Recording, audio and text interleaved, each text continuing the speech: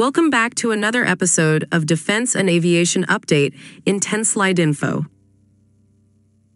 During the ongoing Dubai Airshow 2023, one of the major attractions for the defense lovers was the presence of DRDO manufactured short-range surface-to-air missile mobile air defense system. The point to note here is that this defense system is being showcased for the public for the first time.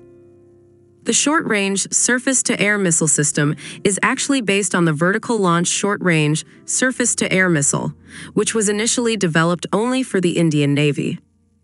The main intention to develop the vertical launch short-range surface-to-air missile is to replace the Israeli Barak 1 point defense missile system. The short-range surface-to-air missile is designed to provide inner circle protection against aerial threats for both the Indian Army and the Indian Air Force.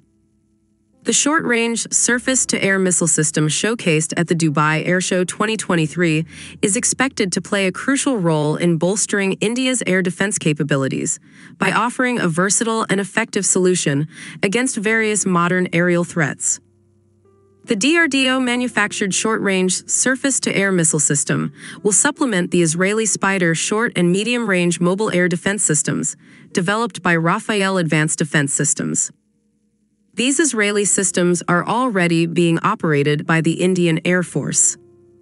So, that was a small video to provide an update regarding the showcasing of the short-range surface-to-air missile mobile air defense system by DRDO during the ongoing Dubai Airshow 2023.